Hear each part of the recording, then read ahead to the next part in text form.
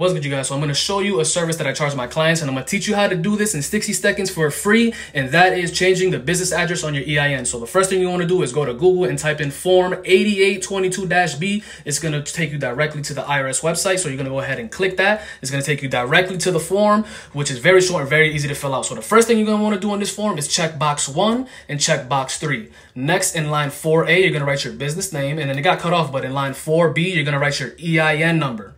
In line 5, you're going to write your old mailing address. And then in line 6 and 7, you're going to write your current business address that you want on file. In line 8 and 9, you only fill that out if you're going to change responsibilities of parties in your business. That leads you to line 10, which you're going to sign, date, and add the title. So if you are the owner of the business, right there in title, you're going to write owner.